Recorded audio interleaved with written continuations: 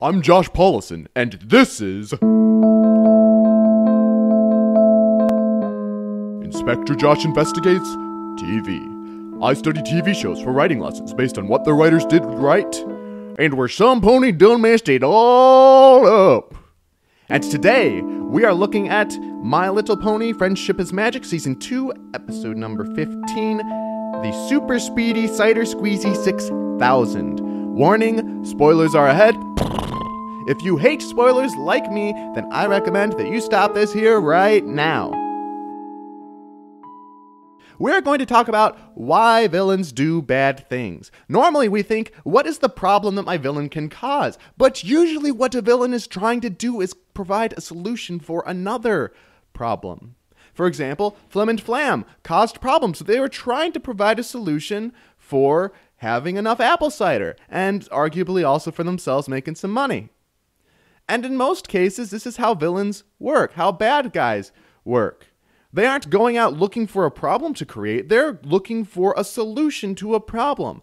That problem that they're trying to solve could be an economical problem. Maybe they're seeing that, hey, you know what? There is a great demand for drugs, and obviously solving that problem isn't really a great problem to solve. But they look at that and go, oh, well, you know what? Here, I'm gonna provide this. I'm gonna help with that. Cool. Or maybe somebody else is looking at this big superhero group and they're like, hey, you know what? They're causing a problem. They're keeping us from being able to rob people and all that. I'm going to solve this problem. I am the solution.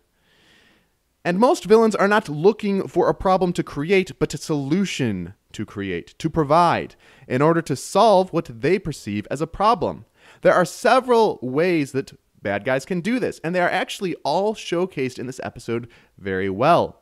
The first one is, well, first let me go through a list of all of them. 4 big ways that bad guys can try to create a solution that doesn't really work. One of them is that the problem isn't a problem. The second is the problem isn't the problem. The third one is the solution causes other problems. And the fourth one is the solution isn't a solution. First, we have the problem isn't a problem. Flim and Flam threaten the business. Now, if Flim and Flam produced inferior cider, that would only strengthen the Apple family's position in the market. The Apple family could either charge more or Flim and Flam would have to charge less, assuming Flim and Flam's quality when their machine worked at regular speed was still inferior. So even though the Apple family was concerned about Flim and Flam running them out of business, if they really were not able to produce cider of an equal quality, the Apple family could have really positioned themselves in the market better. Personally, I would argue that this was a case of the problem not actually being that big of a problem. It seemed like it was, but long term, I don't think it actually would have been. Going on to number 2, the problem isn't the problem. This is much more specific. A lot of times we might see that, well, there is a problem, but that isn't it. The difference between the problem isn't a problem and the problem isn't the problem is that in the former, there is no problem. And there's not really a comparable problem that is what other people are perceiving. In the second one, the problem isn't the problem. There could very well be an issue, but maybe you're looking at a symptom and trying to cure the symptom instead of the problem. If somebody has a cold and they're coughing, you can cure the cough, but you really want to cure the cold. In this episode, they kept running out of cider. The Apple family kept running out of cider.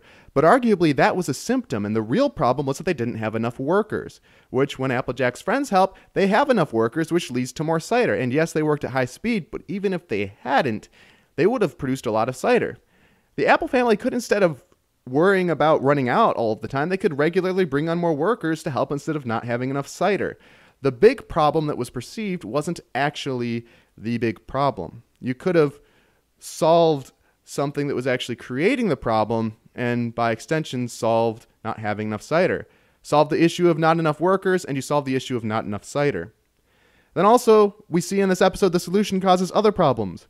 When Flim and Flam increase the speed in order to solve the problem of not being able to keep up with the Apple family's production of apple cider, they end up producing horrible cider. And so they are now causing other problems with their solution. Besides that, even though it's not really addressed in the episode, they're pulling up a ton of apple trees, which is causing more problems. The final one that we are going to discuss here is that the solution isn't actually a solution.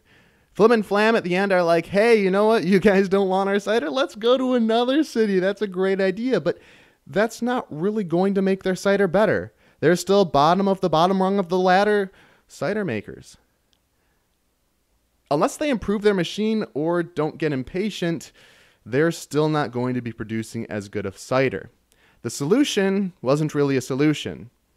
Whenever you are working on villains, don't just look at what problem they can cause. Look at what problem they are trying to solve through their actions. It could be a very personal, very greedy problem, or it could be a problem that really impacts a lot of different people that they may be trying to solve.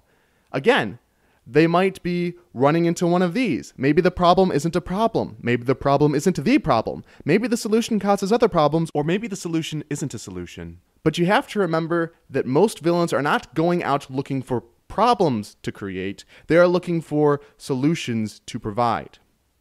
Case closed. Thank you for listening. We'll be back with another investigation tomorrow. You can follow me on Twitter or check out my other great story resources on my website. You can find links to each in the episode description. Music by Comfortable Mystery 4 by Kevin MacLeod, Incompetech.com. Licensed under Creative Commons by Attribution 3.0 license. You can find more information in the episode description.